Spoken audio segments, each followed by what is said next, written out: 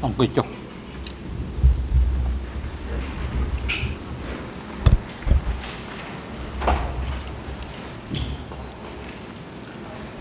ông chúng tôi chuẩn bị bậc cả mình to cái jam naka sạm naka hay to tận đi đào về cả chuyên từ xã bên nhà chiết đâm mình to cả thứ để tuần than bật chọc cáchพิพาทđánh đào bậc luôn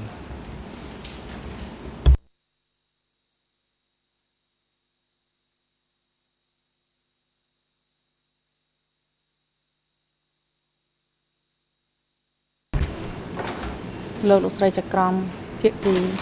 ទាំងអស់និងអង្គសាវនាការសាជាថ្មីឥឡូវនេះយើងចូលទៅដល់ប្រធានបទការធ្វើទុកបុកម្នេញលើពុទ្ធសាសនិកជនដោយសារតែជនជាប់ចោតក៏ត្រូវបានចោទប្រកាន់នៅក្នុងស្រុកត្រាំកក់អំពីការធ្វើទុកបុកម្នេញលើសាសនាតាក់ទងនឹងពុទ្ធសាសនិកជនដែលនោះមុនពេលចូលទៅកាន់អាពាហ៍ពិពាហ៍ដោយបង្ខំសូមលើកឡើងដោយសង្ខេបអំពីគោលនយោបាយបកគមនីកម្ពុជាក្នុងការហាមឃាត់ព្រះពុទ្ធសាសនានិងភ័ស្តុតាងចំពោះអ្វីដែលបានកើតឡើងតាក់ទងនឹងវត្តអារាមព្រះសង្ឃនិងការអនុវត្តព្រះពុទ្ធសាសនានៅក្នុងស្រុកត្រាំកក់ក្នុងរបបកម្ពុជាប្រជាធិបតេយ្យมันអាចមានមន្ទិលសង្ស័យទៀតនោះទេដែលថាគោលនយោបាយមួយក្នុងចំណោមគោលនយោបាយទាំងឡាយដែលត្រូវបានអនុវត្តដោយមេដឹកនាំបកគមនីកម្ពុជាក្នុងកំឡុងពេលរបបកម្ពុជាប្រជាធិបតេយ្យនោះគឺការបំបិទវត្តអារាមការផ្សឹកព្រះសង្ឃនិងការហាមឃាត់ការអនុវត្តព្រះពុទ្ធសាសនាភ័ស្តុតាងមិនបានផ្អែកទៅលើពាក្យចចាមអារាមដោយដែលបានអះអាងឡើងដោយមេធាវីការពារក្តីនោះទេប៉ុន្តែផ្អែកលើបទពិសោធន៍ផ្ទាល់របស់ប្រជាជនកម្ពុជាដែលបានរស់នៅឆ្លងកាត់និងបានរស់រានមានជីវិតពីរបបខ្មែរក្រហមហើយដែលបានទទួលរងគ្រោះពីការផ្លាស់ប្ដូរយ៉ាងខ្លាំងនៅក្នុងមូលដ្ឋាននៃជីវិតក្នុងប្រទេសកម្ពុជានៅពេលដែលវត្តអារាមនៅក្នុងតំបន់របស់ពួកគាត់ត្រូវបានបិទព្រះសង្ឃត្រូវបានផ្សឹកហើយគេលែងអនុញ្ញាតឲ្យពួកគាត់ធ្វើការសក្ការៈនិងអនុវត្តសាសនារបស់ខ្លួនតទៅទៀតនោះទេលោកប្រធានលោកលោកស្រីចក្រមបានស្ដាប់សាក្សីរាប់រយនាក់នៅក្នុងបន្ទប់សាវនាការនេះនិងរាប់ពាន់អ្នកផ្សេងទៀតត្រូវបានស្ដាប់ចម្លើយនិងហាក់ដូចជាមិនមានភ័ស្តុតាងគួរឲ្យជឿជាក់បានដោយអ្វីដែលមេធាវីបានលើកឡើងនោះទេតែផ្ទុយទៅវិញមានភ័ស្តុតាងជាច្រើនលើសលប់ដែលបញ្ជាក់ថាព្រះពុទ្ធសាសនាត្រូវបានលុបបំបាត់ពីសង្គមកម្ពុជាក្នុងរបបកម្ពុជាប្រជាធិបតេយ្យយើងបានដាក់នៅក្នុងសារណាបញ្ចប់កិច្ចពិភាក្សាដេញដោលរបស់យើងនៅបញ្ជីឈ្មោះសាក្សីនានាមកពីភូមិភាគនិងតំបន់នីមួយៗនៃរបបកម្ពុជាប្រជាធិបតេយ្យដែលបានផ្ដល់ភស្តុតាងបញ្ជាក់អំពីការលុបបំបាត់ព្រះពុទ្ធសាសនានៅក្នុងតំបន់របស់ពួកគេគឺឧបសម្ព័ន្ធងភ្ជាប់ទៅនឹងសារណារបស់យើងមេធាវីការពារក្តីហាក់ដូចជាបានធ្វើឲ្យលោកលោកស្រីចក្រមជឿថាវាគ្រាន់តែជាការគៀបជួនប៉ុណ្ណោះថាគ្រប់វត្តអារាមត្រូវបានបិទគាត់ជួនប៉ុណ្ណោះដែលថាវត្តអារាមត្រូវបានបិទនិងព្រះសង្ឃទាំងអស់ត្រូវបានផ្សឹកនៅគ្រប់ទីកន្លែងក្នុងប្រទេសនេះក្រោយពេលដែលបកគមនីកម្ពុជាបានឡើងកាន់អំណាចនៅថ្ងៃ17មេសាឆ្នាំ1975ការលើកឡើងទាំងនោះមិនពិតនោះទេវាគឺជាការសម្រេចមួយដែលបានធ្វើឡើងដោយប៉ុល ពត នួនជាពីសំផននិងមេដឹកនាំកម្ពុជារបស់បកគមនីកម្ពុជាផ្សេងទៀតនៅក្នុងកិច្ចប្រជុំដែលពួកគេបានធ្វើឡើងនៅទីក្រុងភ្នំពេញក្រោយថ្ងៃជ័យជំនះ17មេសាឆ្នាំ1975ដែលគោលនយោបាយនេះក្រោយមកត្រូវបានផ្សព្វផ្សាយដោយមេដឹកនាំកម្ពុជាទាំងពីររូបនេះនៅក្នុងកិច្ចប្រជុំរួមរបស់កម្មាភិបាលបកគមនីកម្ពុជាដែលបានធ្វើឡើងចាប់ពីថ្ងៃទី20ដល់ថ្ងៃទី25ខែឧសភាឆ្នាំ1975លោកប្រធានលោកស្រីចក្រមបានស្ដាប់ឮពីអ្នកចូលរួមម្នាក់ក្នុងចំណោមអ្នកចូលរួមក្នុងការប្រជុំនោះដែលនៅរស់រានមានជីវិតគឺអតីតលេខាតំបន់105ឈ្មោះសៅសរុនដែលបានបញ្ជាក់ថាប៉ុល ពត និងទាំងនួនជាបាននិយាយអំពីការបិទវត្តអារាមលោកប្រធានលោកស្រីចក្រមក៏បានស្ដាប់ផងដែរអំពីរបៀបនៃសេចក្តីណែនាំរបស់មេដឹកនាំបកកុម្មុយនីសកម្ពុជាត្រូវបានអនុវត្តនៅក្នុងស្រុកត្រាំកក់ដោយតែបានផ្ដល់សក្ខីកម្មដោយពេជ្រជឹមមេដឹកនាំមូលដ្ឋានម្នាក់ក្នុងចំណោមមេដឹកនាំក្នុងមូលដ្ឋាននោះដែលបានចូលរួមការប្រជុំថ្ងៃទី20ដល់ថ្ងៃទី25ខែឧសភាឆ្នាំ1975នៅក្រុងភ្នំពេញគឺជាអតីតលេខាស្រុកត្រាំកក់ឈ្មោះយេខុំដែលជាកូនស្រីរបស់តាមុកនៅពេលដែលគាត់ត្រឡប់មកពីការប្រជុំនោះវិញគាត់បានកោះប្រជុំកម្មាភិបាលស្រុកត្រាំកក់ដែលនៅពេលនោះគាត់បានផ្សព្វផ្សាយទៅកាន់ប្រធានឃុំអំពីបទបញ្ជារបស់មេដឹកនាំបកកុម្មុយនីសកម្ពុជានៅអ្វីដែលកើតឡើងចំពោះវត្តអារាមព្រះសង្ឃនិងព្រះពុទ្ធសាសនាសាកសីជាច្រើនមកពីស្រុកត្រាំកក់បានផ្ដល់សក្ខីកម្មអំពីការប្រជុំនោះនិងអំពីការអនុវត្តបទបញ្ជានោះជាបន្តបន្ទាប់ដែលយ៉ាងហោចណាស់មានព្រះសង្ឃចំនួន100អង្គមកពីទូទាំងខេត្តតាកែវត្រូវបានប្រមូលផ្ដុំនៅវត្តអង្គរកាក្នុងស្រុកត្រាំកក់ហើយត្រូវបានបង្ខំឲ្យផ្សឹកលោកស្រីចក្រមបានស្ដាប់ព្រះថេរដីការបស់ព្រះសង្ឃចំនួន2អង្គក្នុងចំណោមព្រះសង្ឃទាំង100អង្គនោះព្រះសង្ឃព្រះនាមអែមភឿង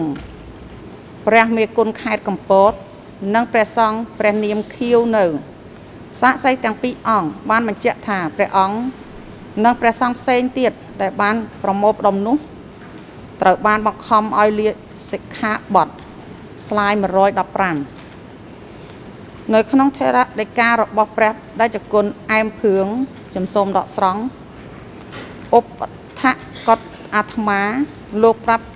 ថាលោកគេមិនអាចឲ្យលោកនៅបាតទេព្រោះករុណាចាស់ហើយក៏គេឲ្យករណាសឹកដែរប៉ុន្តែករណាមិនទាន់ដល់ពេលវេលាសឹកលោកនៅព្រៃត្រូវសឹកមុនករណាអស់ទៅព្រះអង្គរកាមិនឲ្យនៅទេជំសូមបញ្ចប់ការដកស្រង់បានប្រាប់ទៀតថាឥឡូវកុំមានទំនាស់អីជាមួយនឹងអង្គការឲ្យសោះប្រើធ្វើអ្វីឲ្យធ្វើទៅអត់ធ្មត់ទៅអត់បានទេតែហ៊ានទំនាស់អង្គការគឺអង្គការវាយចោលអត់រស់ទេត្រូវស្លាប់ព្រឹត្តិការណ៍នេះក៏ត្រូវបានបញ្ជាក់ផងដែរដោយកម្មាភិបាលនិងប្រជាជនមូលដ្ឋានដោយរួមទាំងរៀលសននិងអតីតនារសាស្រុកនិងអ្នកយាមគុកក្រាំងតាច័ន្ទឈ្មោះវ៉ាន់សឿនហៅសាន់ភ័ស្តុតាងគឺច្បាស់ណាស់ដែលថាកម្មាភិបាលបកកុម្មុយនីសកម្ពុជាពិតជាបានអនុវត្តនៅផែនការនេះទាំងក្នុងស្រុកត្រាំកក់និងទាំងក្នុងប្រទេសកម្ពុជាទាំងមូលមេដឹកនាំបកកុម្មុយនីសកម្ពុជាខ្លួនឯងផ្ទាល់បានប្រកាសសារាចររបស់បកនៅថ្ងៃទី22ខែកញ្ញាឆ្នាំ1975ថាលោកសង្ឃក៏អស់90ទៅ95%ក្នុងន័យដែលភាគច្រើនលះបង់សាសនាលែងមានតទៅទៀតហើយនៅក្នុងវត្តសិក្សាក្នុងវគ្គសិក្សាខែកញ្ញាឆ្នាំ1978ដឹកនាំដោយប៉ុលពតនិងនួនជាដែលបានចូលរួមនិងផ្ដល់សក្ខីកម្មដោយដូចប្រធានស21ថាប៉ុលពតបានប្រកាសថាបកបានជោគជ័យក្នុងការលុបបំបាត់ព្រះពុទ្ធសាសនាជាចលនារបស់មហាជនលោកសង្ឃធ្វើទំនប់អីចឹងទៅដល់យូរទៅវាភ្ញាក់ខ្លួនឯងចង់ទៅច្បាំងនៅខាងមុខវាមានកំភ្លើងវាមានអីកាន់វាមានកិត្តិយសសនឹងគេឯកសារសហការពីស្រុកត្រាំកក់ក៏បានបញ្ជាក់ផងដែរពីការលុបបំបាត់ព្រះពុទ្ធសាសនាជាឧទាហរណ៍នៅថ្ងៃទី31ខែសីហាឆ្នាំ1977របាយការណ៍ស្ដីពីឃុំលីបូរាយការណ៍ពីការចាប់ខ្លួនយុវជនមូលដ្ឋានម្នាក់ដែលបានត្អូញត្អែថាខ្ញុំសូមដកស្រង់ពុទ្ធសាសនាក៏គ្មានលោកក៏គ្មានសាលារៀនក៏គ្មានគ្រូក៏គ្មានផ្សារក៏គ្មានជាការផ្ទុយទៅនឹងកន្លែង ដែលត្រូវធ្វើសក្ការៈបូជាដោយសន្តិភាពវត្តអារាមជាច្រើនបានคล้ายទៅជាមន្ទីរសន្តិសុខនិងកន្លែងសម្រាប់របស់បកកុម្មុយនីសកម្ពុជាលោកប្រធានលោកស្រីចក្រមបានស្ដាប់ភស្តុតាងមួយចំនួនអំពីគុកទាំងអស់នេះក្នុងកំឡុងពេលសវនាការនេះវត្តអូត្រកួននៅក្នុងស្រុកកងមាសជាកន្លែងដែលមានជនជាតិចាម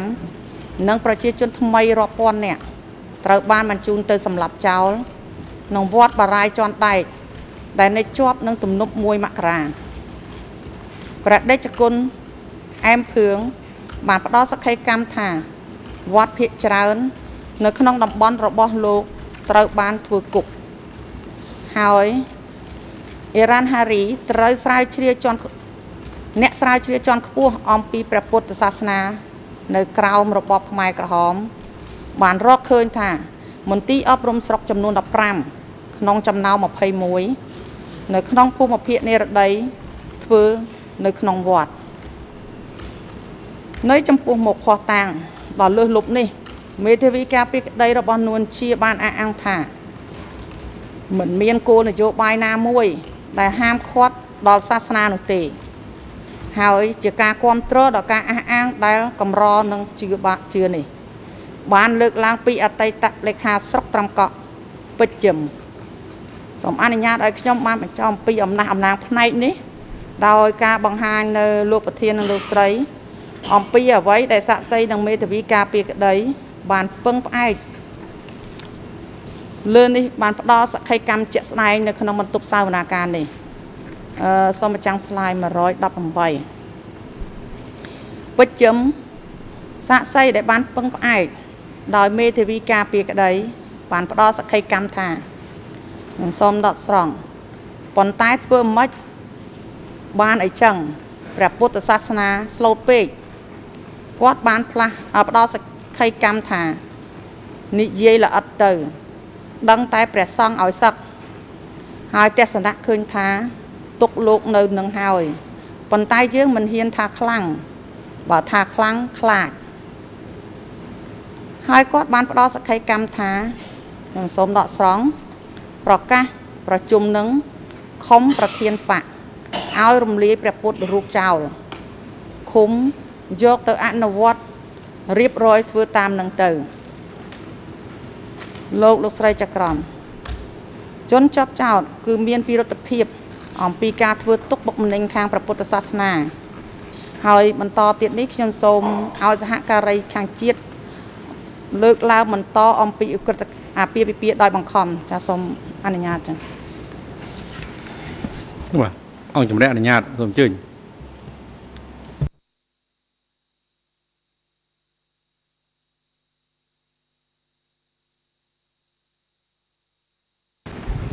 បាទសូមអរគុណលោកប្រធានជាបឋមសូមគោរពលោកប្រធានលោកស្រីចក្រមនិងអង្គសវនាការទាំងមូលជាបន្តទៅទៀតនេះខ្ញុំសូមលើកឡើងអំពីឧក្រិដ្ឋកម្មដែលតាក់ទងទៅនឹងការរៀបអាពាហ៍ពិពាហ៍ដោយបង្ខំបកកុម្មុយនីសជឿជាក់ថាពួកគេអាចប្រព្រឹត្តចំពោះប្រជាជនកម្ពុជាធម្មតាដូចជារបស់របរមួយដែលពួកមេដឹកនាំអាចប្រើតាមតែចិត្តនឹកឃើញបានបង្ហាញឲ្យឃើញថែមទៀតនៅក្នុងគោលនយោបាយបង្ខំមនុស្សឲ្យរៀបការជាប្តីឬប្រពន្ធនិងបង្ខំឲ្យពួកគេរួមសង្វាស់ដែលបានធ្វើឡើងដោយរបបនេះគោលនយោបាយទាំងនេះបង្កើតបានជាឧក្រិដ្ឋកម្មពីរដាច់ដោយឡែកពីគ្នាដែលត្រូវបានធ្វើចំណាត់ថ្នាក់ដោយស្របច្បាប់ថាឧក្រិដ្ឋកម្មប្រឆាំងមនុស្សជាតិនៃអំពើអមនុស្សធម៌ផ្សេងទៀតទី1គឺសម្រាប់អាពាហ៍ពិពាហ៍ដោយបង្ខំទី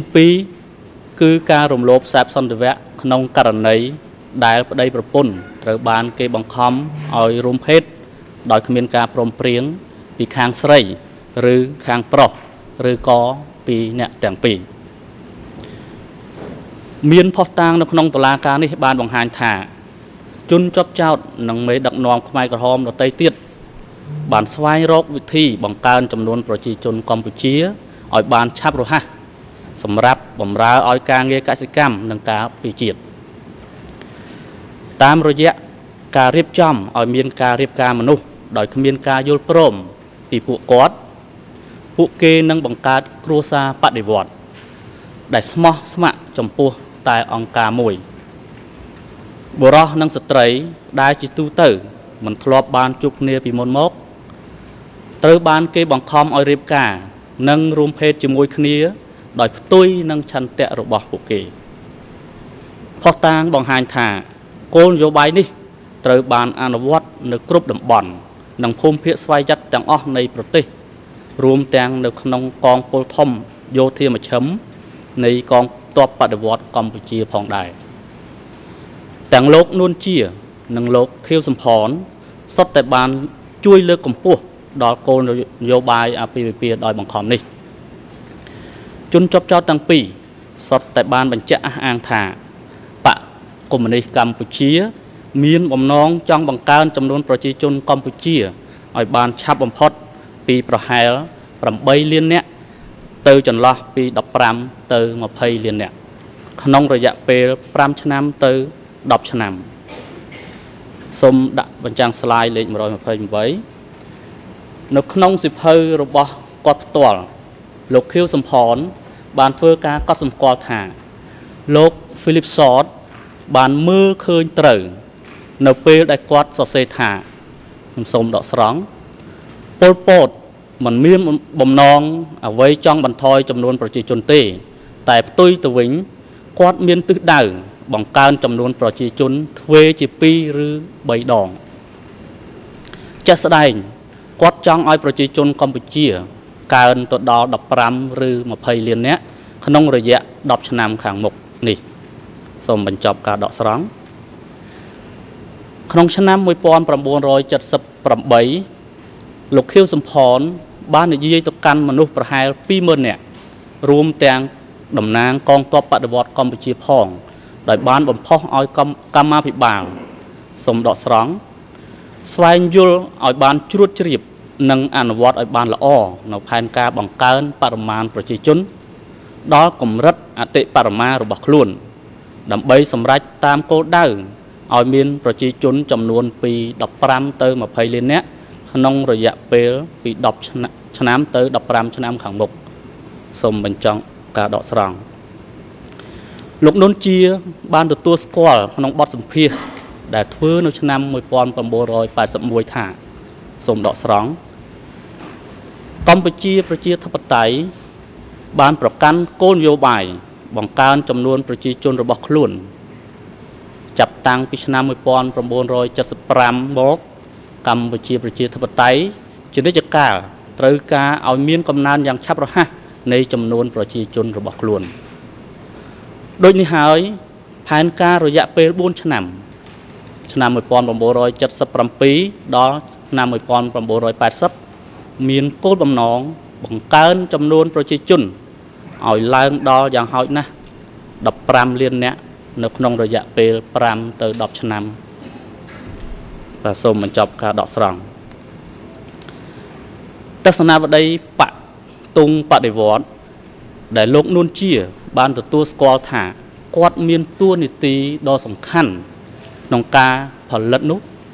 ក៏បានលើកឡើងអំពីការបង្កើនចំនួនប្រជាជនឲ្យបានឆាប់រហ័សពី15ទៅ20លាននាក់ដែរទុងបដិវត្តន៍នេះបានសរសេរនៅសន្ទរកថាមួយដែលធ្វើឡើងដោយប៉ុលពតដោយលើកឡើងថាខ្ញុំសូមដកស្រង់ចំនួនប្រជាជនយើងមានការកើនល្បឿនជាងការចំនួនមុនរដ្ឋប្រហារប៉ុន្តែល្បឿននេះនៅមិនទាន់គ្រប់គ្រាន់ទេបើប្រៀបធៀបនឹងសំណូមពររបស់បកដែលសម្ដៅឲ្យបង្កើនប្រជាជនឲ្យបានពី15ទៅ20លាននាក់ក្នុងរយៈពី10ទៅ15ឆ្នាំសូមបញ្ចប់ការដកស្រង់នៅមានទស្សនាវដ្តីទុងបដិវត្តន៍មួយផ្សេងទៀតដែលបានលើកឡើងដែរថាសូមដកស្រង់យើងត្រូវការប្រជាជនពី15ទៅ20លានទើបគ្រប់គ្រាន់នឹងដីរបស់យើងសូមបញ្ចប់ការដកស្រង់ដើម្បីសម្រេចបានគោលបំណងក្នុងការបង្កើនចំនួនប្រជាជនឲ្យបានទ្វេដងនៃចំនួនប្រជាជនដែលកំពុងតែត្រូវបានគេបង្អត់អាហារ bằng khom ở thôi ca lướt cầm lặng nâng sầm lạp chia propon ní kia nâng trơ ca cầm nàn đại mình thọp miên pi môn mốc âm pi atra cầm nàn ní đầm bay sầm rạch ban cô đៅđại khmiên phiประกอบนิยมจังนี้piจังหลายnâng trơ ban kia riệp chom láng nâng trơ ban ăn mắt đòi bạ công mình đi còn từ chia lục nôn chia ban từ tu squat chấm pua nẹt sờ xê và vót từ rúp rồi bọc quạt để quạt ban chưa rớt cứ lục thệt sầm bạt thả nhầm sôm đỏ sóng pro tay tay chong chưa rớt dọc sấy sàn hạt này hỏi ban chỉ dương bằng khom phụ kê ở điệp cả hỏi ông ca chỉ nè rớt propon ảo bên chọc cả đỏ sòng cô nô bài điệp cả đòi bằng khom rồi bỏ mà châm bạn ấy từ ban an award nơi tu tiếng Campuchiaប្រជាធិបតេយ្យហើយពិធីរៀបការដូចនេះមានការចូលរួមជាអធិបតីដោយមន្ត្រីពីថ្នាក់លើខុសៗគ្នារួមមានដូចជាប្រធានអង្គភិបរបស់សម័យជនប្រធានភូមិប្រធានសហគមន៍មេឃុំមេស្រុកមន្ត្រីតំបន់មន្ត្រីភូមិភាគនិងមន្ត្រីយោធាជាដើមការអះអាងណាក៏ដោយដែលថាគោលនយោបាយនេះមិនកើតចេញពីមជ្ឈិមបកនោះវាគឺជាការកុហកទាំងស្រុងខុសពីការពិតពីព្រោះថាគោលនយោបាយនេះត្រូវបានអនុវត្តដោយបុគ្គលថ្នាក់ខ្ពស់បំផុតរបស់បកអង្គជំនុំជម្រះបានស្ដាប់សក្ខីកម្មភាគីដើមបណ្ដឹងរដ្ឋវេនីឈ្មោះជាឌៀបដែលធ្លាប់ធ្វើការនៅក្រសួងពាណិជ្ជកម្មលោកស្រីជាឌៀបធ្លាប់ផ្ដល់សក្ខីកម្មថាលោកខៀវសំផនធ្លាប់មកថ្លែងសន្ទរកថាជូនលោកស្រីនិងកម្មការិនីដទៃទៀតនៅក្នុងក្រសួងពាណិជ្ជកម្មហើយខ្ញុំសូមចាក់ខ្សែអត្ថសម្លេងរបស់គាត់ជូននៅអ្វីដែលបាននិយាយដូចតទៅបាទសូមចាក់វីដេអូលេខ5ស្រីបានជម្រាបអង្គសវនកម្មបាញ់មិញថាអ្នកស្រីបានជួបលោកតាខៀវសំផន2ដងចាម្ដងគឺជួបនៅពេលប្រជុំនៅវត្តឧណាឡោមអញ្ចឹងខ្ញុំចង់ជម្រាបសួរអ្នកស្រីថាក្នុងពេលដែលគាត់ធ្វើប្រជុំនៅវត្តឧណាឡោមតើគាត់ប្រជុំនិយាយអំពីអីដែរអ្នកស្រីសូមអ្នកស្រីរៀបរាប់បន្តិចមើលគាត់និយាយថាសូមស្នើសមាមិត្តនារីយុទ្ធជនទាំងអស់ប្រឹងធ្វើការជូនរដ្ឋហើយយុទ្ធជននារីដែលមានអាយុពី19ឆ្នាំឡើងទៅឲ្យតាមកម្មាបាលតាមមុខក្រសួងទាំងអស់ឲ្យរៀបចំឲ្យមានគ្រួសារទៅគាត់ថាអញ្ចឹងកុំទុកឲ្យនៅច្រើនពេកចាអរគុណចាដែលគាត់មានប្រសាសន៍ថាយុវជនយុវនារីរៀបចំឲ្យមានគ្រួសារទាំងអស់ហ្នឹងគាត់មានបាននិយាយថាយុវជនយុវនារីចាប់ពីអាយុប្រមាណត្រូវរៀបការហើយអ្នកដែលរៀបការហ្នឹងនោះត្រូវតែអ្នកនងដូចថាមានការស្រឡាញ់គ្នាស្ម័គ្រចិត្តអត់មានការចាប់បង្ខំអីគាត់មាននិយាយបញ្ហាហ្នឹងឯង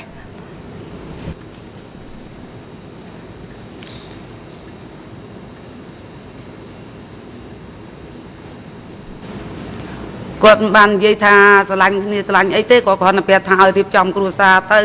តាំងពីអាយុ19ឡើងទៅយុទ្ធជនអាយុ25អីទុកទៅអីទៀត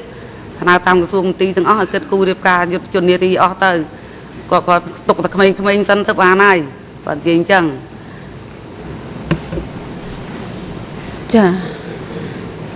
ចាអរគុណអ្នកស្រីចាដែលគាត់និយាយអំពីពាក្យថាយុវជនយុវនារីដែលចាស់ហើយឲ្យរៀបការអញ្ចឹងគាត់មានបានបញ្យល់ប្រាប់នៅពេលដែលកំពុងតែនិយាយថាយុវជនយុវនារីរៀបការក្នុងគោលបំណងអ្វីដែរអ្នកស្រី